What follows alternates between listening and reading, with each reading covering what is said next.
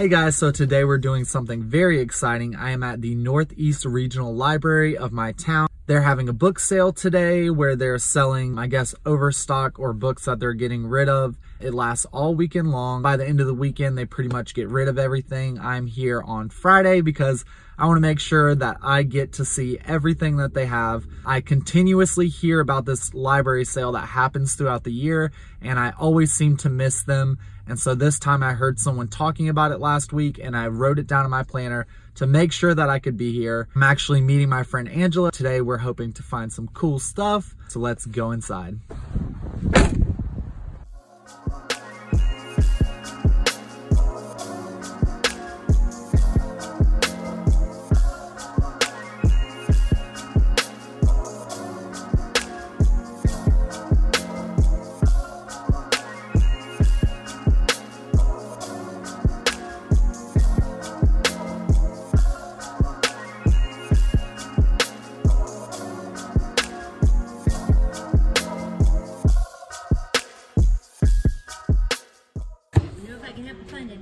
Thank you so much.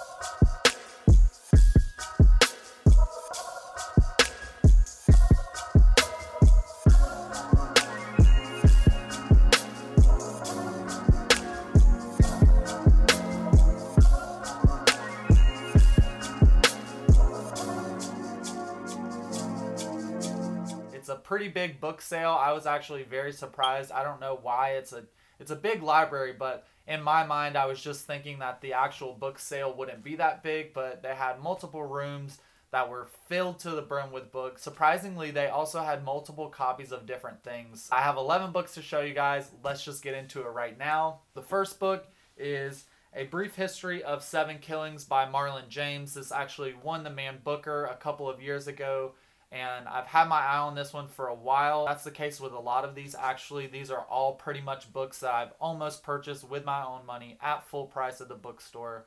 I'm glad that I waited and found this somewhere else. I actually always thought that this was supposed to be a nonfiction book. I never really read the plot summary too deeply, but it looks like this is actually a fictional retelling talking about the 7 gunmen that attacked Bob Marley's house in 1976. And I think it's going to be talking a lot about race and all of the events going on during that time. So I'm excited to finally have this one in my collection. The next book I have is The Sellout by Paul Beatty. This is, again, one that I've looked at multiple times in the bookstore, but decided not to pick up. The main reason for that is I'm a little unsure if I'm going to like the writing style. I think this is told from the perspective of a black man who doesn't want to be black. I'm not too sure. I know that this is supposed to be sarcastic and sort of like a parody, but I'm sure it's also saying some really true and real things about society. So I'm not sure when I'm going to grab this one. I'll definitely have to be in the mood for the writing style. I'm glad that I finally own it. The next book I have is from an author that I have heard of before, but I've actually never read. It is The Paying Guest by Sarah Waters. I've heard a lot about Sarah Waters, and her writing is very entertaining. She wrote The Little Stranger, which I've heard a lot about. I actually don't know too much about this one. This takes place in London in 1922. From what I can tell, this is going to be a historical fiction following a mother and her daughter as they take in a couple of tenants, and I guess it's just the experiences that they have with them. I'm really excited to own this one. Unfortunately, this one had one of those bargain price stickers on it, so I'll have to try and get that off sometime. But definitely still very good quality, and I'm glad to have something by Sarah Waters in my collection. Hopefully I'll like her writing, and then I can pick up The Little Stranger. Next, we have one that I'm very excited about. It is Homegoing by Yagyasi. I'm sure I said that wrong. My apologies. This takes place in Ghana, and it follows two half-sisters as they're sold into slavery. I think this is going to be a multi-generational novel. I think it's going to talk a lot about slavery and home and all of those things. So I'm really excited to have this one. Love what they did with the paperback. I still think that the hardback is prettier. This is going to be a really good one. Last year this had a big rave, and Ta-Nehisi Coates actually blurbed it. Hopefully we'll be getting to it sometime this year. Next we have The Secret History by Donna Tartt. I also own Goldfinch by Donna Tartt. I have not read either of these yet.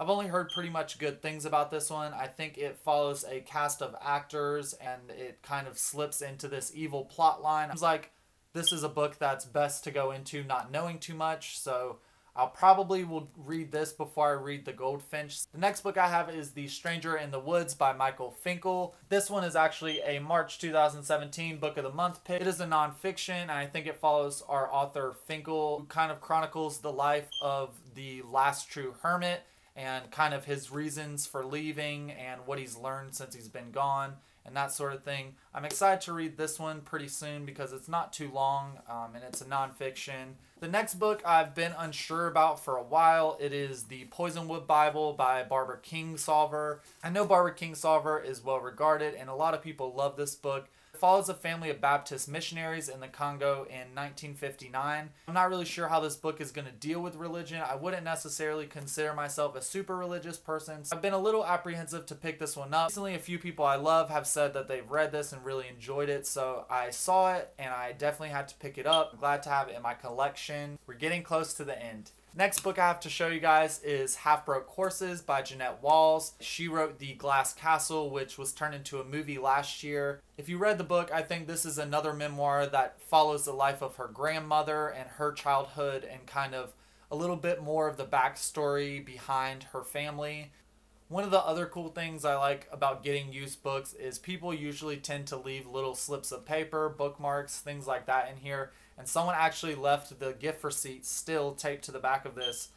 This was actually purchased as a Christmas gift, I'm assuming, in December of 2013 in Liverpool, New York. So that's cool. It's just interesting to see kind of the life of a book. I guess you never really think about how many places it's been before you. The next book I have to show you is Days Without End by Sebastian Barry. This won the Costa Award a couple of years ago, and I heard a lot of people rave about this one. This follows Thomas McNulty, who has just fled the Great Famine in Ireland in the 1850s, and he gets involved in the Indian Wars and eventually the Civil War. And from what I've heard, I think this has gay characters. I think Thomas might be bisexual or gay. I'm excited to see if this has the LGBT themes in it that I'm thinking that it will. Hopefully I'll enjoy this one, but I'm glad to finally have it.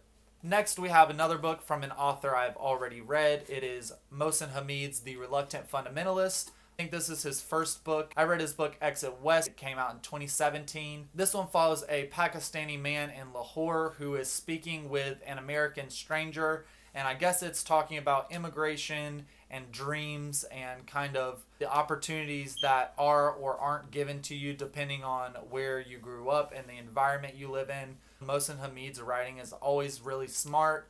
I'll be getting around to this one this year. And the last book I have to show you all is probably the one I'm the most excited about. It is a book that I have put in my cart multiple times online to purchase. For some reason I haven't bit the bullet yet, but I finally found it at this used book sale. It is Autumn by Ali Smith.